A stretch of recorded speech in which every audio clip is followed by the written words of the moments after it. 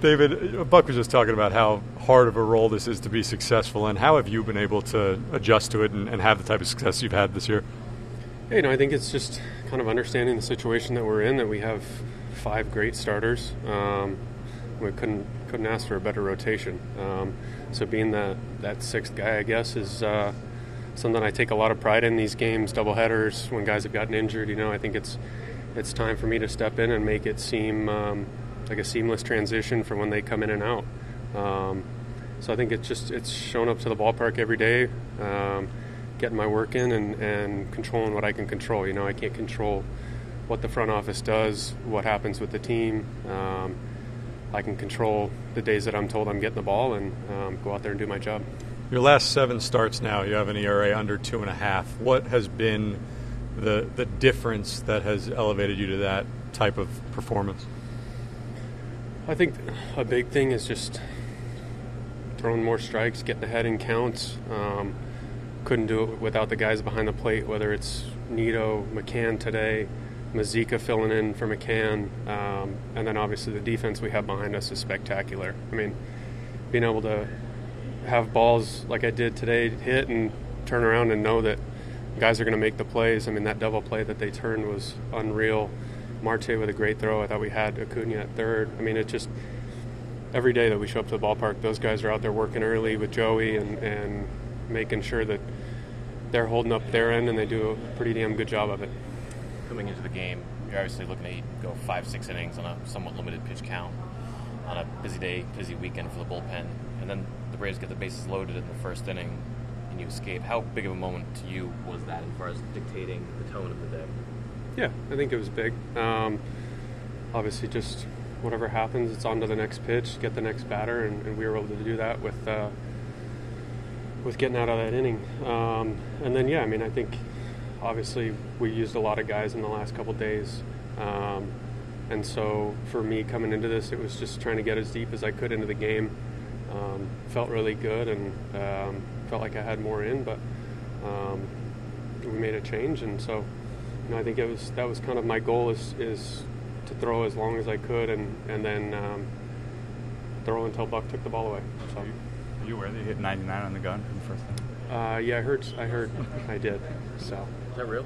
I think so. I mean, the gun said it is. So. In that second inning, you walked Garcia, and then that first slider to Harris got away, and then McCann came and talked with you for a little bit. How important was that to just and after that, you got Harris to strike out, Acuna to ground out. How important was that second inning and what McCann said to you to get you through the outing? Yeah, it was big. I mean, I think it's not rocket science. For him as a guy that's been around, knows how to control a pitching staff, and just came out and gave us a little breather, and I think we decided what we wanted to do on the next pitch and kind of get back at it, So I think our catchers do a really good job of that, of knowing when to come out, knowing when to give us space, and I think James picked a good time to come out and slow things down, and then we got back to work. David, you said earlier you've been accepting of this role that's seen you do a bunch of different things. If the way for you to help this team down the stretch in October is ultimately out of the bullpen, how accepting would you be of that? I'm ready to take that job. I think I was fortunate that they gave me a couple opportunities to truly come in a reliever spot last week and a half, and the first couple times in my career that I came out of the bullpen was a piggyback thing or a multiple inning thing early in the game, and so it was good to get a couple different experiences truly out of the bullpen under my belt. And the goal is for this team to win and for us to reach our ultimate goal, and any way that I can help possible, that's what I'm here to do. Have they talked to you at all about that? No. Every year you've been in the majors, your velocity has ticked up a little bit year after year. What's the product of that? How's that happening? I think part of it is feeling, this year I felt the best I did coming into camp. Felt like I put the foot behind me. Felt like my arm was in a good spot, kind of cleaning things up mechanically, and I can't do it without the training staff in there. They take care of us. We do the right things for arm care and stuff like that, and I think when you're healthy, you perform better, and then they've done a really good job, the performance staff has, of keeping us on the field and giving us what we need. And I think it's just kind of, for me, over these last 2.5, 3 years, figuring out kind of what my routines are, what my 5-day routine looks like, what every day I need to get done to be healthy and be at peak performance. In terms of throwing hard, do you think that's something that you could notch up a little bit out of a bullpen role? I think so. I think it's a little different. Obviously, being in a 1 inning or 2 inning stint versus starting, you want to keep that same velocity through the start.